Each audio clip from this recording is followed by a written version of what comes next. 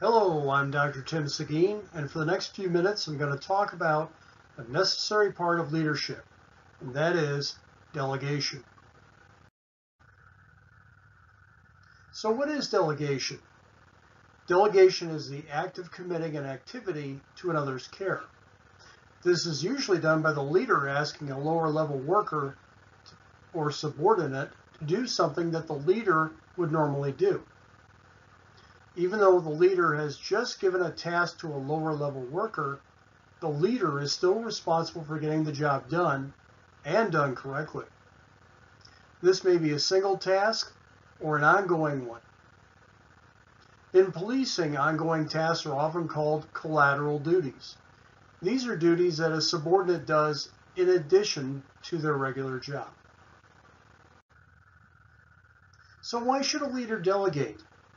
Because basically there's only 24 hours in any given day, and leaders will only get so many things done.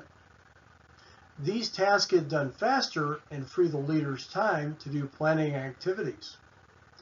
Delegation increases lower level workers' initiative, allowing the leader to supervise more people. At the same time, levels of bureaucracy are decreased and costs are lowered. Okay, so the leader is doing less work. What's in it for the worker? Delegation provides training opportunities for the worker and prepares lower level workers for more responsibility. It also decreases frustration in the worker while showing the lower level worker that the leader considers them to be valuable.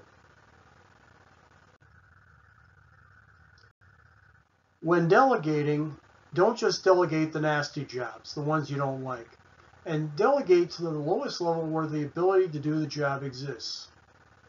Now let's say for a moment you're a leader and that you have a monthly report that requires using an Excel spreadsheet. You have a patrol officer who is good with computers and knows Excel.